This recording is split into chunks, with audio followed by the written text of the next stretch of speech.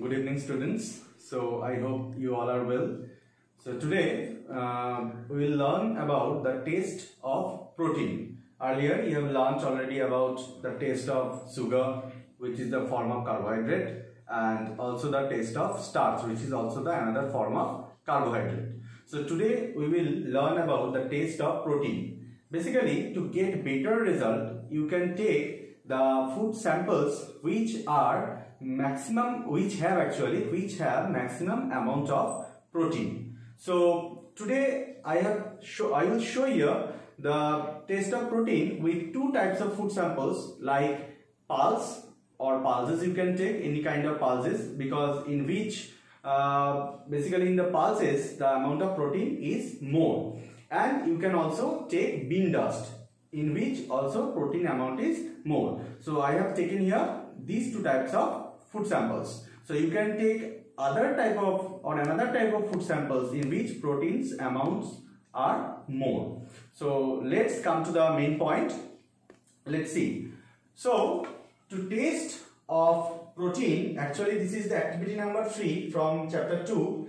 First it was starch, taste of starch, then the taste of another form of carbohydrate like sugar, and this is totally different. It is not the carbohydrate, it is the another component of food items or foods, that is called protein. So taste of protein. So first of all, to taste of protein, what we have required, what we have to prepare. First, copper sulfate solution you have to prepare. So it can be prepared by dissolving 2 gram of copper sulfate in 100 ml of water. So in lab easily you will get copper sulfate. So you have to take 2 gram with a spoon, that is called spatula. So with that you have to take, and copper sulfate 2 gram you will take in a test tube, and you have to add 100 milliliter of water with it to get or to prepare copper sulfate solution. So the color of copper sulfate solution, it will be blue color, light blue, or sometimes it looks like deep blue. So copper sulfate solution, its color is blue. So that is another name is there, blue vitriol, you can say, another name of copper sulfate solution. So now one more type of solution you have required, that is called caustic soda solution. Caustic soda solution. So how you can prepare it? 10 gram of caustic soda you have to dissolve in again in 100 ml of water. So you have to take one test tube. There you will take 10 gram of caustic soda with spatula, that is called spoon in lab. So with it you have to add 100 ml of water, and then you will get the required solution of caustic soda. So these two liquids or solutions basically you have required to taste the protein with the different food samples. With another thing you can do it, that is called diluted nitric acid. With diluted nitric acid you can also taste the protein. So these two things required together, and this is for another experiment we will require. So all the things we will see today in the experiment. So first the process is like that. You have to take the small quantity of food sample in a test tube. If it is solid, if the food sample is solid, make a paste of it or powder it. You have to make a paste of it, or you have to make it powder like that. Smash it. By smashing you have to make it powder or paste it. Then add some water with it and shake it well in a test tube. You have to take that particular smashed or powdered food sample in the test tube. Then you have to add water with it and you have to shake it well. Then come to the next main topic. So in the experiment, see that food sample you have to take in a glass tube, inside a glass tube. Then I have taken here bean dust. Soybean. So bean dust you can take it. So at your home you have the bean, so you can make the dust with it. Then you have to add few drops of water to it using a dropper. With a dropper you can add few drops of water inside the test tube. Then First, you have to add 2 drops of copper sulfate solution, which you have already prepared earlier.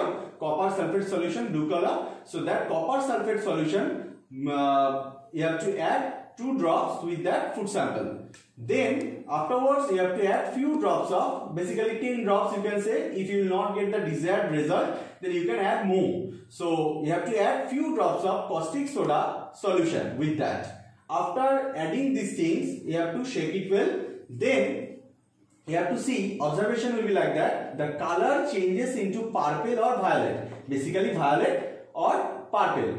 So very close, these colors are like that. So violet or purple, if any type of color changes if you will observe, then you can make it confirm that it shows the presence of protein. It shows the presence of protein. Next, another food sample we can do the test, but this time we will not use this copper sulfate solution or this caustic soda solution. So here we will use that diluted nitric acid. So you have to take, or you can take some boiled dal or pulse you can say in a test tube and add dilute nitric acid with it. So already mentioned what is called dilute and what is called concentrated in earlier videos. So you have to add dilute nitric acid with it and then heat it, means heat the entire things after adding nitric acid. Then if the color changes into yellow or light yellow, that color changes into yellow, light yellow, means it shows the presence of less protein. It shows the presence of less protein. So observe these things carefully. Our positive test result to know if protein was present, what would actually occur. Alright, the first step is you need to add 1 pipette full of sodium hydroxide.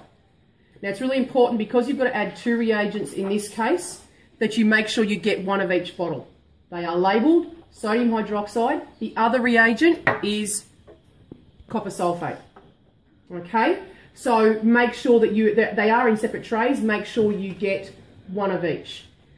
When you do the protein test, it's important that you add these in the correct order.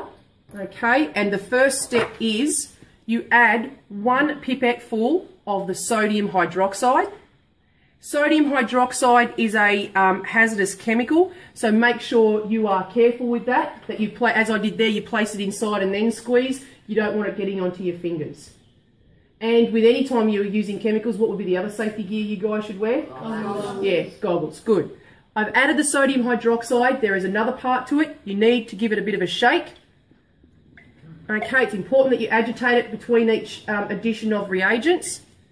And then you add the second reagent, and this is important to add it in this order. The second reagent is copper sulfate. You guys have seen this before. It's that blue solution, but you only need about 3 or 4 drops of this. So the sodium hydroxide, 1 pipette full, mix, then 3 to 4 drops. I might do a little bit more because I've got quite a lot of the copper sulfate, and then give it a mix. Can everyone see the colour change that's occurring? Yeah. I might add